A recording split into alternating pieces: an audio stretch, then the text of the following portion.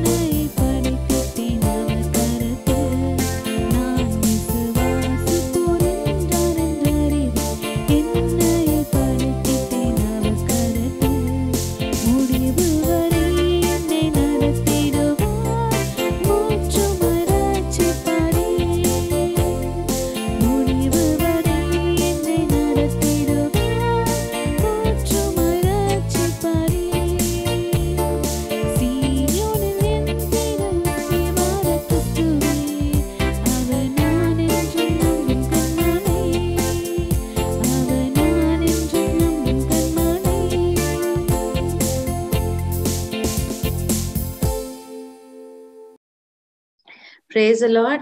Thank you, Hannah. இப்பொழுது நம்ம எல்லாரும் அவளோட எதிர்பார்த்து கொண்டு இருக்கிற சாட்சியின் நேரத்துக்குள்ள நம்ம கடந்து செல்ல போறோம்.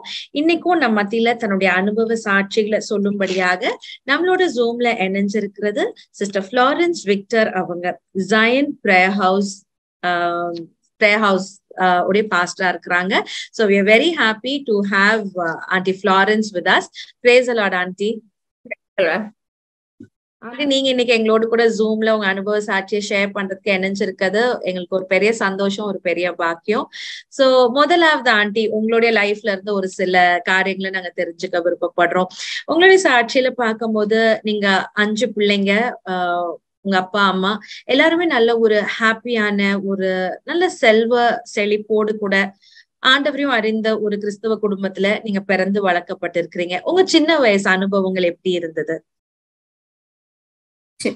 சின்ன வயசுல ரொம்ப ஜாலியா சிறுபிராயத்திலிருந்தே ஆண்டவருக்கு சாட்சியாய் காணப்படணும்ல இதுல பெற்றோர் எங்களை கண்டிப்பாகவும் வேத வாக்கியங்களை கற்றுக் கொடுத்து அதன்படி நடக்க வேண்டும் என்கிறதான இதிலும் வளர்த்தார்கள்.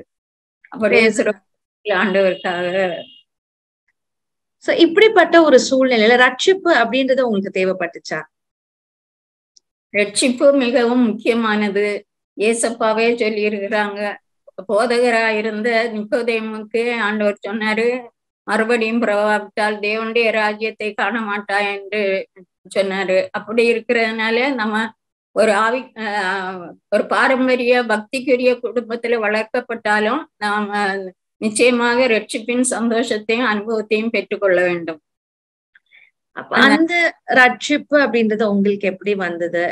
நீங்க எப்படி அந்த ரட்சிப்பை தேடினீங்களா? ரட்சிப்பு உங்களை தேடி வந்ததா? எப்படி அந்த சூழ்நிலை எப்படி இருந்தது? அதாவது நாங்க நாகர்கோவில் பட்டணத்துல வாழ்ந்து கொண்டிருக்கும் போது எங்களுடைய தங்கை அவரும் ஒரு சர்ச்சுக்கு போய் வந்தார்கள் சண்டே கிளாஸ் படிப்பதற்காக. அப்புறம் எங்க அம்மா கொஞ்சம் ரொம்ப சிக்கானதுனால அவர்கள் அங்க சர்ச்சுக்கு போய் ஜெபித்து சுகம் பெற்றார்கள். அதன் மூலம் எங்களுடைய குடும்பம் அந்த சபைக்கு போக ஆரம்பித்தது. ஆனால் நான் கொஞ்சம் பின்வாங்கிதான் காணப்பட்டேன். ஆனால் அப்புறம் அந்த சபைக்கு நானும் போய் ரட்சிப்பின் சந்தோஷத்தை நம்ம இதன் மூலம் பெற்றுக்கொள்ள வேண்டும் என்று வாஞ்சியோடு அந்த சபையில் கலந்து கொண்டேன், சபை ஆராதனை. அம்மா சிக்கா இருக்கும் பொழுது சர்ச்சுக்கு ஒரு ப்ரேயருக்கு போனீங்க. அது தவிர்த்து வேற ஏதாவது ட்ரீட்மெண்ட் ஏதாவது எடுத்து பார்த்தாங்களா? ட்ரீட்மெண்ட் பார்த்தாங்க, ஆனா எதுலயுமே சரியாக இல்லை. அதனால சகோதரர்கள் மூலமாக அந்த சபைக்கு வழி நடத்தப்பட்டார்கள். அங்க உங்களுக்கு ஏன் பிடிக்கல போகிறதுக்கு? அப்போ நீங்க என்ன வயசு இருந்திருக்கும் உங்களுக்கு ஏன் பிடிக்கல? நான் ஸ்கூல்ல படிச்சுட்டு இருந்தேன். எனக்கு என்னமோ அவங்க சத்தம் அந்த இதெல்லாம் அவங்க இதெல்லாம் பிடிக்கல, அதனால போகல. அப்புறம் எப்படி உங்களுக்கு ஆசை வந்தது போறதுக்கு? அப்புறம் எல்லாரும் வீட்டுல எல்லாருமே போனாங்க, நான் மட்டும் தனியா வீட்டுல உட்கார்ந்துருப்பேன். என்ன ஆண்டவரே நம்ம தனியா உட்கார்ந்து இருக்கிறோம், நம்மவும் போலாம் அப்படின்னு சொல்லி அங்க சர்ச்சுக்கு போக ஆரம்பித்தேன். சரி ஆண்டி இதற்கு இடையில நல்ல ஒரு செழிப்பா வாழ்ந்துட்டு இருந்த ஒரு குடும்பத்துல ஒரு பிசினஸ்ல வந்த ஒரு ஏமாற்றத்தினால பிசினஸ் எல்லாமே லாஸ் ஆச்சு அப்படின்னு சொல்லியும் உங்களுடைய சாட்சியில் நாங்க கேட்டோம். சோ அந்த ஒரு லாஸை நீங்க எப்படி ஹேண்டில் பண்ணீங்க? நீங்க அப்போ சின்ன வயசா இருந்திருக்கும், உங்களுக்கு அது எப்படி இருந்தது? இல்ல உங்க பெற்றோர் அந்த லாஸை எப்படி ஹேண்டில் பண்ணாங்க? நீங்க என்ன கத்துக்கிட்டீங்க அந்த சிச்சுவேஷன்ல? அதுல ரொம்பவே கஷ்டப்பட்டோம். அதாவது சாப்பிடுறதுக்கே இல்லாத அளவுல கஷ்டப்பட்டோம். அதனால இனி இந்த ஊர்ல இருக்க வேண்டாம், இருக்க முடியாது அப்படின்னு உள்ள சூழ்நிலையில நாங்க நாகர்கோவில் பட்டணத்துக்கு போனோம். அப்பொழுது ஸ்கூல்ல படித்து கொண்டிருந்ததுனால எனக்கு ரொம்பவே அந்த அனுபவம் அவ்வளவா தெரியல. ஆனாலும் வீட்டு கஷ்டத்தினால ரொம்பவும் கஷ்டமாகவே காணப்பட்டோம் எல்லாரும். பெற்றோரும் ரொம்ப சோர்ந்து போன நிலைமையில் இருந்தாலும் என்னுடைய தகப்பனார் கொஞ்சம் அவங்கள தேற்றி இப்படி இருக்க கூடாது அப்படின்னு உள்ள இதுல கொஞ்சம் உற்சாகப்படுத்தி அப்படியே எல்லாரையும் கொஞ்சம் வழி நடத்தினாங்க. அதனால அப்படியே போயிட்டு. சோ நீங்க ரட்சிக்கப்பட்ட பிறகு இந்த சூழ்நிலைகள் மாறணும் அந்த மாதிரிலாம் நீங்க ஜெபத்துல வச்சிருந்திருக்கிறீங்களா? ஆமா, இந்த ஆண்டவர் எப்படியாவது இந்த நிலைமையை மாற்றி எங்களுடைய வாழ்க்கையில ஒரு ஆசீர்வாதத்தை தரணும்னு நாங்க குடும்பமா ஜெபித்ததுண்டு. சோ ஆண்டி இப்ப நீங்க சொல்லிட்டு இருந்தீங்க சர்ச்சுக்கு போக பிடிக்கல, ஆனாலும் வேற வழி இல்ல எல்லாரும் போறாங்க அப்படி சொல்லி நீங்களும் சர்ச்சுக்கு போக ஆரம்பிச்சீங்க. இப்போ நீங்க ஏசப்பாவை ருசி பார்க்க ஆரம்பிச்சீங்க, உங்க சொந்த ரட்சகரா ஏற்றுக்கிட்டது எப்போ, அது எப்படி? அங்க போய் அங்க ஒரு சிலருடைய வாழ்க்கையின் அனுபவம், அங்க பாட்டு ஆராதனை அந்த துதி ஸ்தோத்திரங்கள் எல்லாவற்றையும் பார்த்து எனக்கும் நம்மவும் ஆண்டவரை ஏற்றுக்கொண்டு இந்த அனுபவத்துல வரணும், ஆண்டவருக்காக சாட்சியா இருக்கணும் அப்படின்னு உள்ள ஒரு எண்ணம் என்னுடைய இருதயத்துல வந்தது. ஓகே. அப்போ நீங்க சொன்னீங்க அந்த ரட்சிக்கப்பட்டுட்டோம், ஆண்டவருக்கு நம்ம வாழ்க்கையை ஒப்பு கொடுத்துட்டோம், இனி கர்த்தருக்காக தான் வாழணும் அப்படின்னு ஒரு தீர்மானம் எடுத்த உடனே பேப்டிசம் எடுக்கணும் அப்படின்னு சொல்லி உங்களுக்குள்ள ஒரு ஆசை வந்தது அப்படின்னு சொன்னீங்க. அப்போ உங்க டாடியும் அதுக்கு சம்மதிக்கல அப்படின்னு சொன்னீங்க. அப்ப நீங்க எப்படி கர்த்தரோட அந்த உடன்படிக்கை பண்ணீங்க?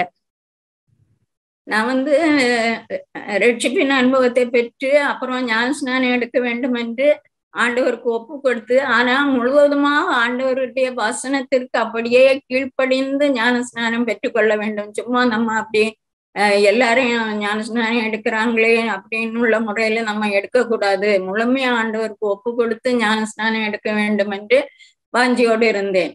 ஆனால் என் வீட்டுல கொஞ்சம் அதற்கு எதிர்ப்பாகத்தான் இருந்தார்கள். ஆனாலும் அந்த அதாவது ஒரு சூழ்நிலை வந்தது. அதற்கு எங்க சர்ச்சில் ஒரு கன்வென்ஷன் நடத்தினாங்க. அதுல கேரளத்துல இருந்து ஒரு சில பாஸ்டர்ஸ் வந்து அந்த மீட்டிங்கை நடத்தினாங்க. அப்போ நாங்க அவங்களுக்கு தமிழ் பாட்டு கற்றுக் கொடுக்க போகும்போது அவங்க கேட்டாங்க, ஞானஸ்நானம் எடுத்திருக்கிறியா அப்படின்னு. இல்லை அப்படின்னு. அப்போ ஞானஸ்நானம் எடுக்க விரும்புறியா அப்படின்னு கேட்டாங்க. ஆமா அப்படின்னு சொன்னேன். சரி, ஞாயிற்றுக்கிழமை சாட்சி சொல்லணும் அப்படின்னு சொன்னாங்க. அப்போ நான் வீட்டுல வந்து கேட்டேன், ஞானஸ்நானம் எடுக்கிறேன் அப்படின்னு சொல்லி.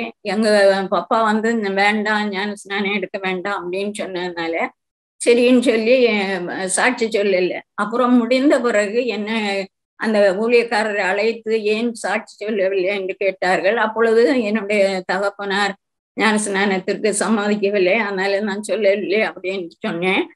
அப்புறம் எங்க பப்பாவையும் கூப்பிட்டு பேசி அப்புறம் ஒப்புக்கொண்டார்கள். உடனே நான் அந்த இடத்துல என்னுடைய நகைகளை கலட்டி என் தகப்பனாரிடத்தில் கொடுத்து நான் முழுவதுமாய் ஆண்டவருக்கு நான் எப்படி நினைத்திருந்தேனோ, எப்படி ஆசைப்பட்டேனோ, ஆண்டவருக்கு ஒப்பு கொடுத்தேனோ அப்படியே ஞானஸ்நானம் எடுக்க ஆண்டவர் கிருபை செய்தார். ஆனா எடுத்ததுக்கு அப்புறம் என்ன வற்புறுத்தினாங்க திரும்பவும் நகை போடணும்னு. ஆனா நான் கலத்தினதுதான், இனி நான் போட மாட்டேன் அப்படின்னு சொல்லி முழுவதுமாக. சோ ஆண்டி, இப்ப நீங்க ரட்சிக்கப்பட்டுட்டீங்க, எல்லா காரியத்திலும் ஆண்டவருக்கு நீங்க கீழ்ப்படியணும், ஆண்டவருக்கு பிரியமா வாழணும் அப்படின்ற ஒரு தீர்மானமும் நீங்க எடுத்திருக்கீங்க, ஞானஸ்நானம் பெற்றுக்கொண்டீங்க. நீங்க தொடர்ந்து இப்ப ஆண்டவருக்காக ஏதாவது செய்யணும்ன்ற ஆசை வந்து உங்களுக்கு அதிகமா இருந்ததுன்னு சொன்னீங்க. நீங்க ஆக்சுவலா சொல்லும் போது ஒரு 2 காரியம் நீங்க அதிகமா ஆசைப்பட்டிருக்கீங்க. ஒண்ணு, நல்ல ஜெபிக்கணும், வேதம் வாசிக்கணும். அதாவது வேதம் வாசிக்கிறதோட நல்ல வேதத்தை கற்றுக்கொள்ளணும்ன்ற ஆசையும் ஒரு பக்கம் இருக்கு. இன்னொரு பக்கம் ஆண்டவருக்காக ஏதாவது செய்யணும் அப்படின்ற வாஞ்சியும் உங்களுக்குள்ள அதிகமா இருந்ததுன்னு சொன்னீங்க. சோ இந்த வாஞ்ச உங்களை எப்படி செயல்பட வச்சது? நீங்க என்ன செஞ்சீங்க? அதுக்கப்புறம் அந்த வாலிப நாட்கள்ல நீங்க எப்படி ஆண்டவருக்காக ஜீவிக்க ஆரம்பிச்சீங்க?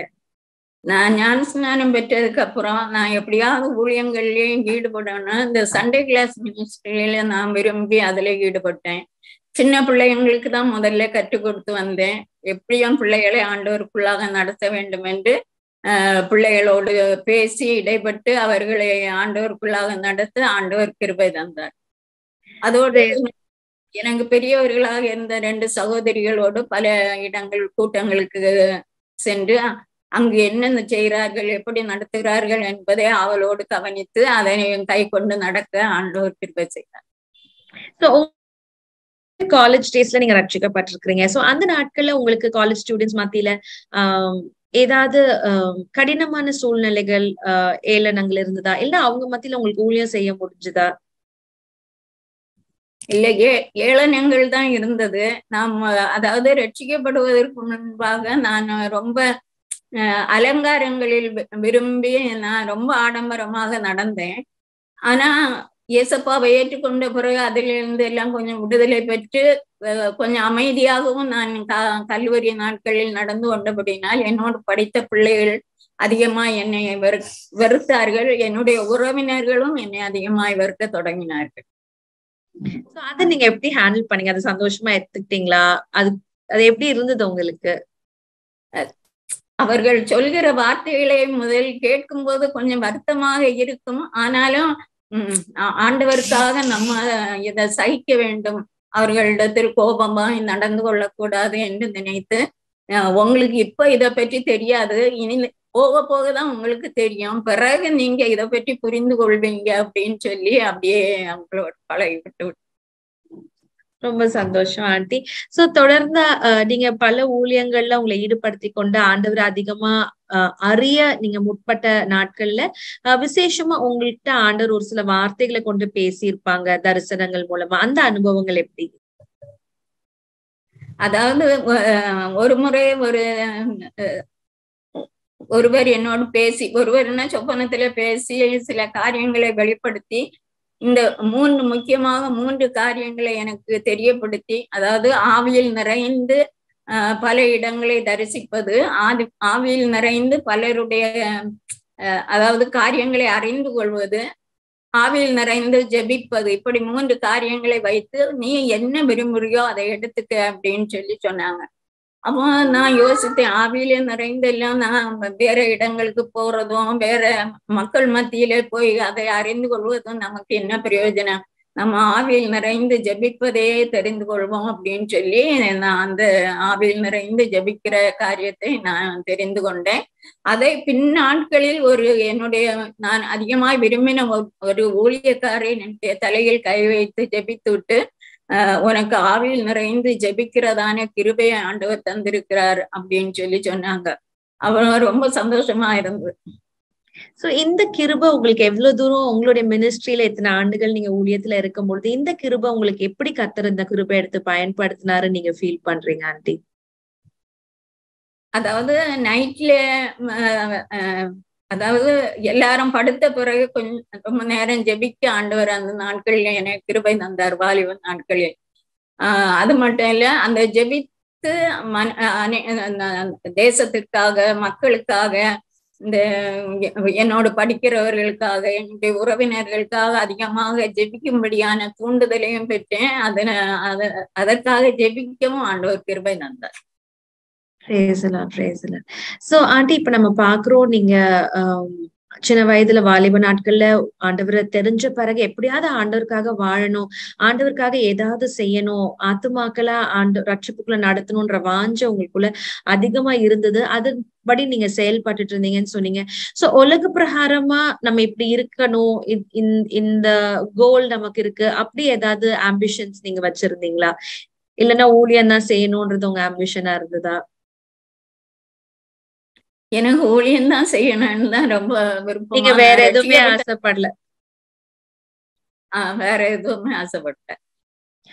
சோ இதுக்கு அப்புறம் நம்ம காலேஜ் முடிச்சுட்டு அடுத்த ஜெனரலா வீடுகள்ல பெண்களுக்கு என்ன செய்வாங்க, அடுத்து திருமண காரியங்களை குறிச்சு பேச ஆரம்பிப்பாங்க. சோ அந்த நாட்கள்ல நீங்க எப்படி கர்த்தருடைய சித்தத்துக்கு ஒப்பு கொடுத்தீங்களா? உங்களுடைய திருமண காரியம் எப்படி நடந்தது? எனக்கு ரட்சிக்கப்பட்டதுல இருந்தே முழு நேரமா ஊழியம் செய்யற ஒருவரோடு இணைக்கப்படணும்னு தான் நான் ரொம்ப வாஞ்சித்தேன். அதற்கு தான் ஒப்பு கொடுத்தேன். அதற்கு தான் அந்த சொப்பனத்தை ஆண்டவர் தந்தாருன்னு நினைக்கல. ஆனா பின்னாட்களில் அது நடந்த விதத்தை பார்க்கும்போது நாம் புரிந்து கொண்டேன், நம்ம கண்டது இதற்காக தான் அந்த சொப்பனத்தை நம்ம கண்டிருக்கிறோம் அப்படின்னு சொல்லி. ஆனா என்னுடைய பெற்றோருக்கு நான் என்னை நகை போட்டு கல்யாணம் பண்ணி கொடுக்கணும் அப்படின்னு தான் ஆசை. இன்னொன்னு, வேலை செய்து ஊழியமும் செய்கிறதான ஒருவருக்கு திருமணம் பண்ணி கொடுக்க வேண்டும் என்று ஆசைப்பட்டார்கள். ஆனால் என்னுடைய தகப்பனார் விரும்பினபடி அவங்க வேலை செய்து ஊழியம் செய்கிற ஒருவரோடு இணைக்கப்பட ஆண்டவர் ஒப்பு கொடுத்தார். தொடர்ந்து நீங்க சென்னைக்கு வந்து மன்னூர்பேட்டை பகுதியில நீங்க ஊழியத்தை நீங்களும் அங்களும் சேர்ந்து ஆரம்பிச்சிருப்பீங்கன்னு நினைக்கிறேன், இல்லையா ஆண்டி? ஆமா ஆமா. சோ இவ்வளவு நேரம் உங்களுடைய அனுபவ சாட்சிகள், நீங்க கடந்து வந்த பாதைகளை பேச ரொம்ப சந்தோஷமா இருந்தது. இப்பொழுது நம்மளோடு கூட ஒரு பேனல் இணைஞ்சிருக்கிறாங்க ஆண்டி. அவங்க ஒரு சில கேள்விகளோட இருக்கிறாங்க. நான் அந்த பேனல் உங்களுக்கு நான் இன்ட்ரடியூஸ் பண்றேன் ஆண்டி. நம்மளோடு கூட ஷக்கீனா இணைஞ்சிருக்காங்க. Price Lord ஷக்கீனா. அபிஷா இணைஞ்சிருக்காங்க. Price Lord Abisha. Price Lord. Price Lord aunty. Price Lord. Anitha இணைஞ்சிருக்காங்க. Price Lord Anitha. Price Lord அக்கா. Price Lord aunty. அண்ட் ஸ்வாதியும் இணைஞ்சிருக்காங்க. Price Lord Swathi. Price Lord aunty. Price Lord அக்கா. Price Lord. சோ ஆண்டி, நம்ம first ஸ்வாதியோட क्वेश्चनக்கு நேரா போவோம். Swathi. Price Lord aunty. Price லார்ட்மா. உங்களோட சாட்சியில வந்து நீங்க சொல்லியிருந்தீங்க, ஆண்டவர் உங்களுக்கு ஆண்டவர் வெளிப்படுத்தி கொடுத்த வார்த்தை வந்து எனக்கு உண்மையா இருந்த ஜீவ கிரீடத்தை வந்து நீ பெற்றுக்கொள்வாய் அப்படின்னு சொல்லிட்டு உங்களுக்கு ஒரு ஞானஸ்நானப்போ உங்களுக்கு ஒரு வார்த்தை வெளிப்படுத்தி கொடுத்தார்ல ஆண்டவர். சோ அந்த மாதிரி வார்த்தை வெளிப்பட்டு கொடுத்திருக்கும் போது உங்களுக்கு வந்து ஒரு விதமான சிச்சுவேஷன் வந்திருக்கும்ல, ஆண்டவரை வந்து உண்மையா ஜீவிக்க முடியுமா, இல்லைன்னா இந்த ஊழியத்துல வந்து உங்களால நிலைத்திருக்க முடியுமா, இல்லைன்னா அது முடியாத சிச்சுவேஷன்ஸோ விட்டு போயிடலாம் அப்படின்ற ஒரு சிச்சுவேஷன் வந்ததா? அப்படி வரல அப்படின்னா இந்த காலகட்டத்துல இருக்கிற அநேகருக்கு வந்து இந்த மாதிரியான காரியங்கள் விட்டு போயிடலாம், உண்மையா ஜீவிக்க முடியல அப்படின்ற ஒரு சிச்சுவேஷன்ஸ் இருக்கு, அதை வந்து அவங்களால மேற்கொள்ள முடியல அப்படின்னா நீங்க எந்த மாதிரியான ஆலோசனை கொடுப்பீங்க aunty? Swathi, 2 part of question கேக்குறாங்க. So first part of question நீங்க சொல்லுங்க ஆண்டி. இப்போ உங்களுக்கு எப்பயாவது ஒரு நேரம் அது மரண பரியந்தம் நம்ம நிலைத்திருந்தாதான் ஜீவ கிரீடம் கிடைக்கும். பட் நிலைத்திருக்க கூடாதபடிக்கு சோதனைகள் வந்துதா? நீங்க அந்த சிச்சுவேஷனை எப்படி கையாண்டீங்க? அப்படிப்பட்ட சோதனை எல்லாம் எனக்கு வரல. ஆண்டவர் கிருபையாய் அந்த ஓட்டத்தை ஓடும்படியாகவும் கிருபை தந்தார். ஊழியத்தின் பாதையில ஊழியத்தை விட்டுருக்கலாம், இல்லைன்னா நம்ம உலக பிரகாரமா வேற மாதிரி இருந்திருக்கலாம், ஏன் ஊழியம் பண்ணோம், இப்படி சோதனைகள் வந்ததா? இல்ல, வரல. சுவாதியோட 2 கொஸ்டினும் ஆட்டி இல்ல சொல்லிட்டாங்க. பட் இந்த நாட்கள்ல சுவாதி சொன்னது போல ஒரு சிலர் ரட்சிப்பை காத்துக்கொள்ள முடியாம வாலிப பிள்ளைகள் சோர்ந்து போறவங்களுக்கு நீங்க என்ன சொல்ல விரும்புறீங்க? அதாவது நம்ம இப்ப மரண பரியந்தம் உண்மையா இருக்கும்போது ஜீவ கிரீடத்தை தருவேன்னு சொல்லி இருக்கிறாரு. ஆனா இந்த உலகத்திலயும் நம்ம பார்க்கும்போது ஒரு ஒரு பொருளை நாம் பெற்றுக்கொள்ளணும்னா, இல்ல இப்போ ஒரு ஒலிம்பிக் இந்த மாதிரி பந்தயங்கள் வைக்கிறாங்க, அந்த அதற்குரியதான அந்த பரிசு பொருளை நாம பெற்றுக்கொள்ளணும்னு சொன்னா அவங்க என்னென்ன அதுக்கு குறிக்கோள் வைத்திருக்கிறாங்களோ அதையெல்லாம் நம்ம கடைபிடித்து நம்ம ஓடி அல்லது அந்த அந்த குறிப்பிட்ட இடம் வரையிலும் கரெக்டா நம்ம போய் சேர்ந்தாதான் அதனுடைய அந்த பரிசு பொருளை நம்ம பெற முடியும். அது குறிப்பிட்ட அந்த பாயிண்ட்டுக்கு கொஞ்சம் முன்னாலேயே நம்ம தவற விட்டுட்டு வேணா நிச்சயமா என்ன செய்ய முடியாது, அந்த பரிசு பொருளை நம்ம பெற்றுக்கொள்ள முடியாது. அதனால நமக்கு நியமித்திருக்கிற ஓட்டத்துல நம்ம பொறுமையோட ஓடி அந்த பொருளை பெற்றுக்கொள்ளணும். இப்போ நமக்கு ஆண்டவரிடத்திலிருந்து நம்ம ஜீவ கிரீடத்தை பெற்றுக்கொள்ள வேண்டும் என்று சொல்லும் போது நமக்கு குறிக்கப்பட்ட ஒரு மரணமா இருக்கலாம், இல்லது ஆண்டவருடைய வருகையா இருக்கலாம். அதுவரையிலும் நம்ம உண்மையாக ஓடி அந்த நமக்கு நியமித்த பாதையில ஓடி அந்த நித்திய ஜீவ கிரீடத்தை நம்ம பெற்றுக்கொள்ள முடியும் ஆண்டவருடைய கரத்திலிருந்து. அது நமக்கு மிகுந்த ஆசீர்வாதமா இருக்கும். அதனால வழியில அநேக பிராபலங்கள் வரலாம், எல்லாருக்குமே வரும். ஆனா அதுல நம்ம ஆண்டவரோடு நிலைத்து நின்று அந்த தடைகளை எல்லாம் நீக்கி அந்த முன்னேறி செல்லும் போது ஆண்டவர் நிச்சயமாக அந்த ஆசீர்வாதத்தை நமக்கு தருவார். அதனால பிள்ளைகள் உற்சாகத்தோடு இந்த தடைகளை நீக்கி முன்னேறி போகும்போது ஆசீர்வாதத்தை பெற்றுக்கொள்ள முடியும். ஸ்வாதி, இதுல ஏதாவது உனக்கு அடிஷனல் கொஸ்டின்ஸ் இருக்கா? இல்லக்கா, இதுவே ரொம்ப யூஸ்ஃபுல்லா இருந்துச்சு. Thank you aunty. Thank you aunty. Thank you Swathi. தொடர்ந்து நம்ம அனிதாவுடைய கொஸ்டினுக்கு நேரா போவோம். அனிதா.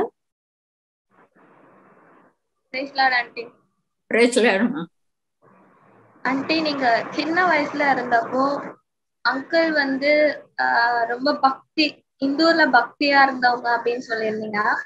ஆண்டியோடைய தாத்தா. அம்மா பாரம்பரியமான கிறிஸ்டியன் சொல்லியிருந்தீங்க. உங்களுக்கு கன்ஃபியூஸ் ஆகலையா? நம்ம இந்துல இருந்திருக்கலாம், இல்லைன்னா கிறிஸ்டியன்ல இருந்திருக்கலாம், அப்பா ஃபேமிலி மாதிரி இருந்திருக்கலாம் அப்படின்னு உங்களுக்கு எதுவும் தோணலையா? அதே மாதிரி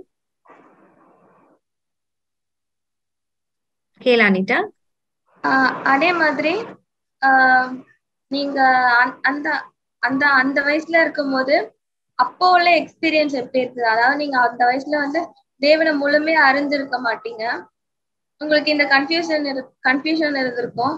அப்போ உள்ள எக்ஸ்பீரியன்ஸ் எப்படி இருந்தது? இப்போ அதாவது தேவனை முழுமையா ரட்சிக்கப்பட்டதுக்கு அப்புறம் அந்த டைம்ல உங்களோட எக்ஸ்பீரியன்ஸ் எப்படி இருந்துச்சு?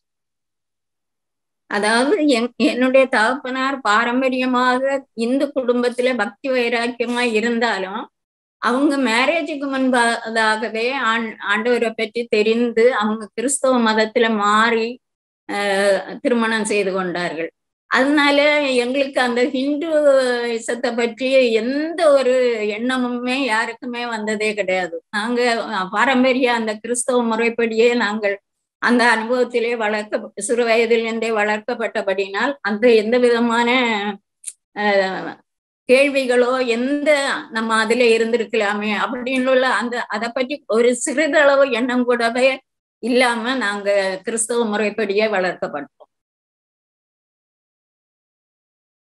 அனிதா, இன்னொரு கொஸ்டின் கேக்குறாங்க ஆண்டி. இப்போ உங்களுடைய எக்ஸ்பீரியன்ஸ் எப்படி இருந்த? ஆண்டவர் அறியறதுக்கு முன்னால உங்க அனுபவம் என்ன? ஆண்டவர் ஏற்றுக்கொண்ட பிறகு உங்களுடைய லைஃப்ல இருக்க எக்ஸ்பீரியன்ஸ் என்ன?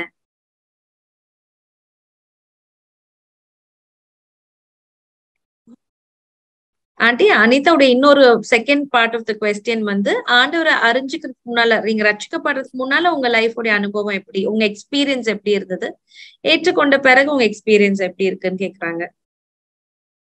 ஆண்டவரை ஏற்றுக்கொள்வதற்கு முன்பாக செல்வ செழிப்பிலே வளர்க்கப்பட்டேன்.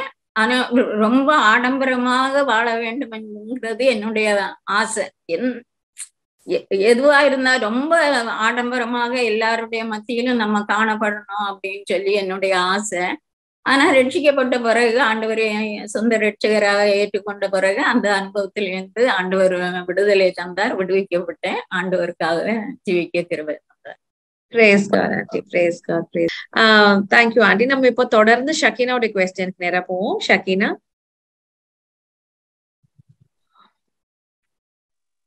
Praise God. Praise Lord. Aunty, நீங்க ரட்சிக்கப்பட்ட பிறகு உங்க ஆவிக்குரிய வாழ்க்கையில மற்றும் பர்சனல்ல உங்களுக்கு நடந்த மாற்றங்கள் பற்றி சேஞ்சஸ் எதனா இருந்த? நான் ரட்சிக்கப்பட்ட பிறகு வேத வசனத்தை வாசிக்கிறது, ஜெபிக்கிறது, இந்த காரியங்களில் அதிகமாக ஈடுபட்டேன்.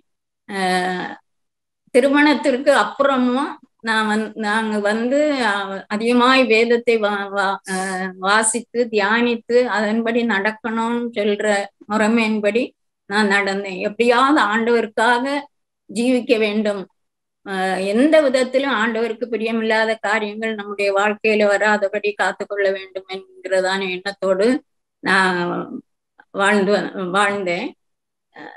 அதனால அதிகமா வேத வாசிப்பு, இந்த பைபிள் ஸ்டடி காரியங்கள், இந்த மாதிரி இதுல ரொம்ப அதிகமாக ஈடுபட்டேன். வேற உங்க லைஃப்ல என்ன மாதிரி சேஞ்சஸ் மத்தவங்க பார்க்க முடிஞ்சதா ஆண்டி? அதாவது நான் ரட்சிக்கப்படுவதற்கு முன்பாக கல்லூரி நாட்களிலும் நான் ரொம்ப அதிகமா பேசுவேன், அரட்டை அடிப்பேன். அந்த மாதிரி உலக பிரகாரமான அநேக காரியங்களை, ஆண்டவருக்கு பிரியமில்லாத காரியங்களையும், சினிமா இந்த மாதிரி சினிமா பாட்டு இந்த மாதிரி கரியங்கள்ல அதிகமாக ஈடுபட்டு வந்தேன். ஆனா ஆண்டவரை ஏற்றுக்கொண்ட பிறகு அதிலிருந்து ஆண்டவர் அதுல இருந்து விடுதலையாக்கி கர்த்தருடைய காரியங்களில் அதிகமாக ஈடுபட கிருபை செய்தார்.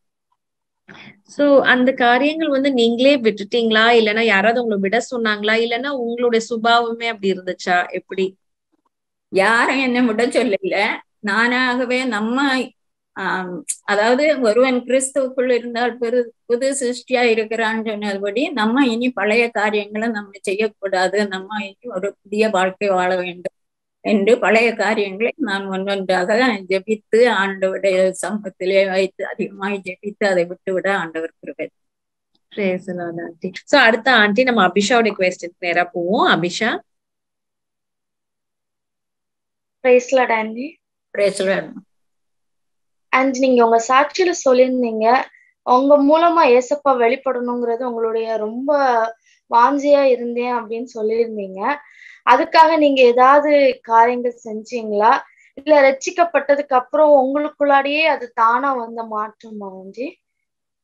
தானா வந்த மாற்றம் இல்ல, நம்ம ஏசப்பாவுக்காக ஜீவிக்க வேண்டும்னு இல்ல, ஏசப்பாவே என்னை காண்கிறவர்கள் ஏசப்பாவை காணணும் அப்படின்னு உள்ள வாஞ்சை எனக்கு. அதனால நான் என்ன பைபிள் படிச்சு மற்றவர்கள் சொல்லிடுறதை கேட்டோம், நம்முடைய ஜீவியம் எப்படி மாற்றப்பட வேண்டும், இயேசு எப்படி இந்த உலகத்துல வாழ்ந்தார், அதனால அவங்க எல்லாரும் அவரை பார்த்து இயேசுன்னு தெரிஞ்சாங்க.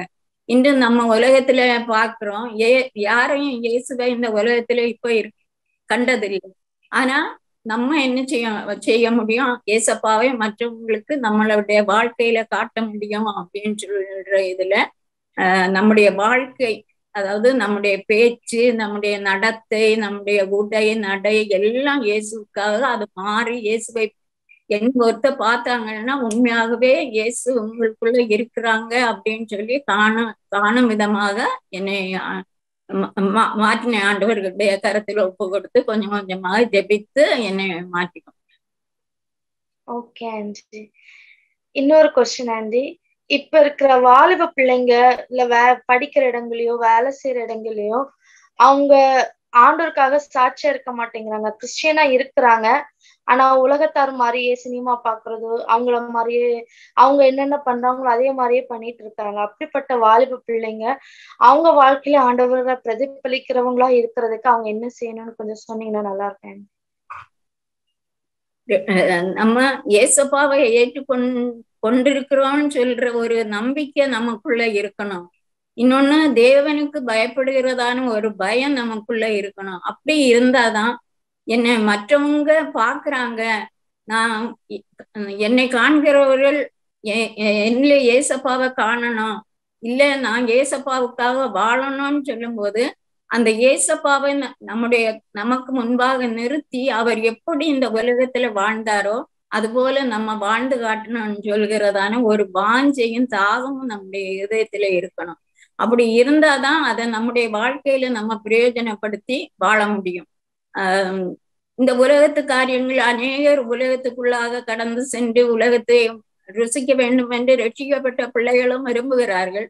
ஆனா அத தவறு முற்றிலுமா. நம்ம இயேசுவை கண்டு கொண்டோம், இயேசுவை என்னுடைய இருதயத்துல நான் ஏற்றுக்கொண்டேன்னு சொல்லும் போது நிச்சயமாக இயேசுக்காகத்தான் நம்ம வாழணும். இந்த உலகத்துக்காக நம்ம வாழ்ந்தா நம்முடைய நிலை நிர்பந்தமாயிருக்கும். அதனால நம்ம ஏசப்பாவுக்காக தான் நம்ம வாழணும். நம்முடைய பேச்சு, நம்முடைய செய்கை, நடக்கை, நம்ம இருக்கிற இடத்துல இப்போ வசனம் சங்கீதம் 1 என்ன சொல்லி, பரியாசக்காரர் உட்கார இடத்துல உட்காராத, பாவிகளுடைய வழியில் நில்லாத, அப்படியெல்லாம் சொல்லி இருக்கும் போது அப்படிப்பட்ட இடத்தை விட்டு நம்ம கொஞ்சம் விலகி ஜீவிக்கும் போது நம்ம பரிசுத்தமாய் ஜீவிக்க, ஆண்டவருக்கு பிரியமாய் ஜீவிக்க முடியும். ஆனா இன்னொன்னு என்னன்னா, நாம் வேதத்தை அதிகமாக படிக்க வேண்டும். வேதத்தை வாசித்து அதை தியானிக்கும் போது அதில் உள்ள கருத்துக்களை நம்முடைய வாழ்க்கையில நாம் பிரயோஜனப்படுத்தும் போது நாம் நிச்சயமாக அதன்படி நம்முடைய ஜீவியத்தை மாற்றிக்கொள்ள முடியும். அதுபோல நன்றாக ஜெபிக்க வேண்டும். நானும் என்னுடைய நாட்களில, அதாவது இப்பவும் அப்படித்தான், 3:30 மணிக்கு அலாரம் வச்சு எழும்பி எப்படியாவது அந்த நாளை துவக்கும் போது ஆண்டவரோடு ஆண்டவருக்காக துவக்க வேண்டும் என்று அப்போ வேதத்தை வாசித்து தியானித்து ஜெபித்துதான் அந்த நாளை நான் துவக்குவேன். இப்பவும் அதை செய்து வருகிறேன். அதனால நீங்க வாலிப பிள்ளைகள் ஆண்டவருக்காக டைம் இல்லையே என்று யோசிக்க கூடாது.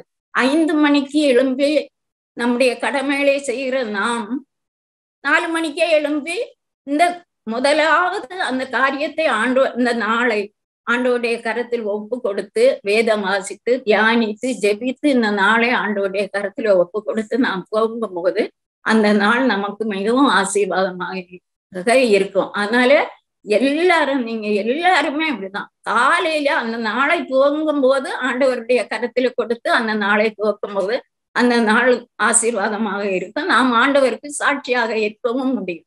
அப்படி செய்வீர்களானால் இந்த காரியத்துல ஆண்டவருக்காக நிற்கும். Praise God, praise God.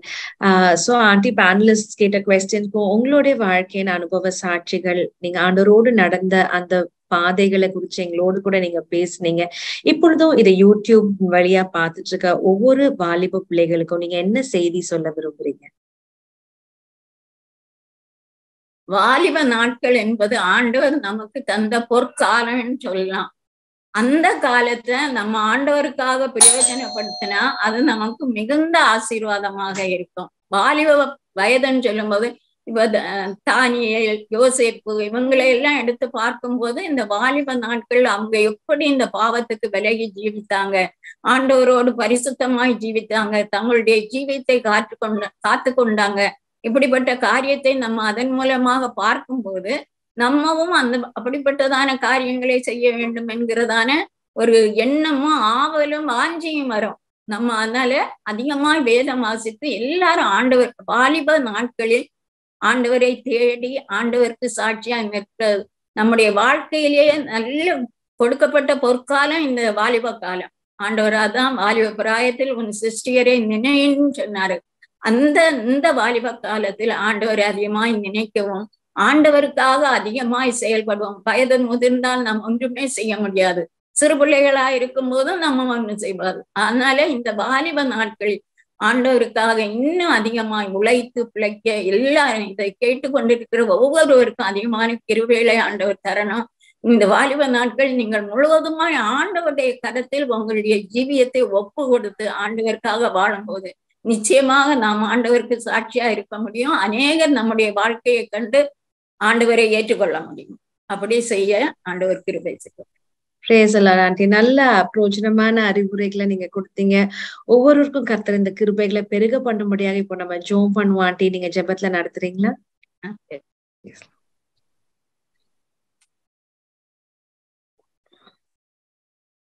ஸ்தோத்திரம் ஆண்டவரே, நன்றியோடு சோத்திரிக்கிறேங்க தாவே.